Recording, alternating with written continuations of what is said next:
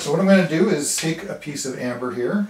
We'll set it up on our stage to be imaged. I think that should be good.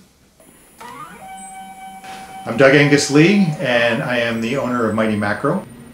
We work with the MIGHTYmacro Magnify 2 system for doing high-res imaging of macro and microscopic images or subjects.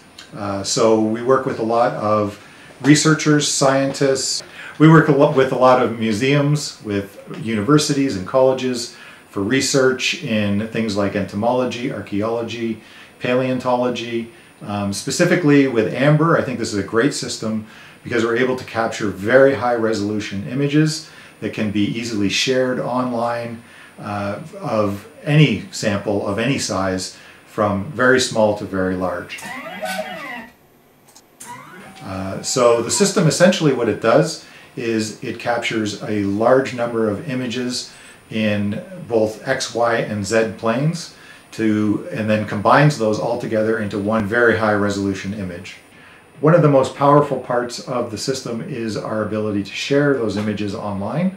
Our viewer software allows you to take very large files that could be gigapixels in size and gigabytes of data, and to share those online in full resolution. So researchers, for example, are able to share images with people all around the world in real time and in full resolution. They don't have to ship samples around the world, which leads to problems where samples can get damaged or lost, or there's also a high cost to that as well. So with our system, as compared to, say, a microscope, if you've ever used a microscope, you'll know that when you're looking at a sample, you're always moving the focus backwards and forwards because you can only see a very small amount of it in focus at a particular time. So the way we deal with that is we move the camera while we're taking pictures. So we get all the different points of focus, and then we combine those together so that all the focused parts of the image are together in one image.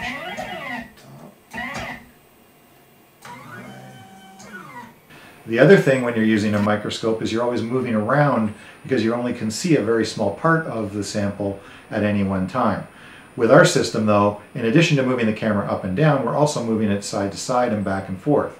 So we're capturing thousands and thousands of images together to put into one final image so that you can see everything in focus and the entire sample at one time. In addition, our images can be printed and used in a printed form, for example, for marketing purposes. So for example, if you wanted to take an image of a coffee bean and blow it up to be the size of a wall at full resolution, we're able to do that very easily with this system.